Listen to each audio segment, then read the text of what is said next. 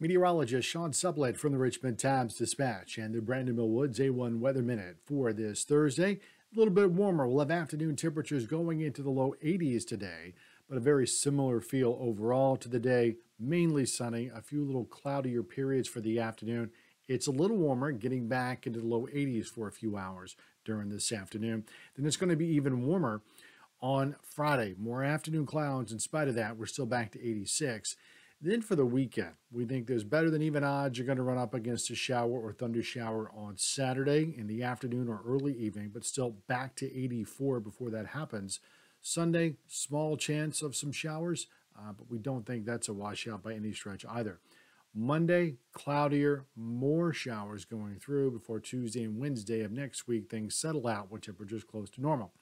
Stay with us on social media for updates and subscribe to the Times-Dispatch and get our videos right to your phone on the Virginia Video Network app.